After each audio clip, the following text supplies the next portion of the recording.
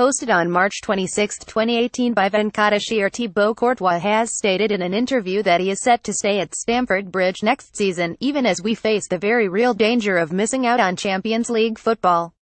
The Belgian's current contract runs out in 2019, and though he is yet to agree an extension, the 26-year-old has expressed his desire for the matter to be wrapped up before the World Cup in June. He has been subject to interest from both the Madrid clubs, Real and Atletico, but looks set to see out his time in West London. While this is certainly good news, it could also see us miss out on the opportunity to cash in on the player. If he does decide to start the 2018-19 campaign with us without agreeing an extension, we may be forced to let him go either at a bargain price in January, or even for free the following summer. With the current inflationary environment in the transfer market, we can pocket a cool sum of money for Courtois, who is arguably one of the best in the world in his position. World-class players at Chelsea are few and far between nowadays, and we will need to be at our best in our business deals to keep attracting quality talent. Without Champions League, that will certainly be a big challenge next season.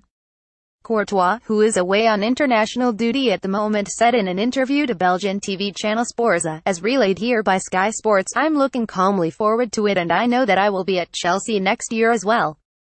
If I can go to the World Cup with a clear idea, signing a new contract or waiting one more year, I will be relaxed.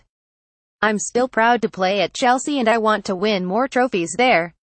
The idea situation, of course, will force us to tie him down to a long-term deal before he leaves for the World Cup in Russia.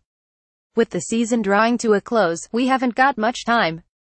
Despite being a mainstay in the first team for the past 3.5 seasons, Courtois hasn't exactly become a big character in the dressing room yet.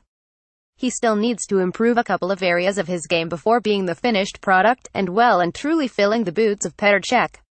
He was largely at fault for our recent exit in the Champions League against Barcelona, letting both Lionel Messi goals in the second slip through his feet. They were both at very vital junctures in the game, and he came under heavy criticism for not turning up when it mattered most.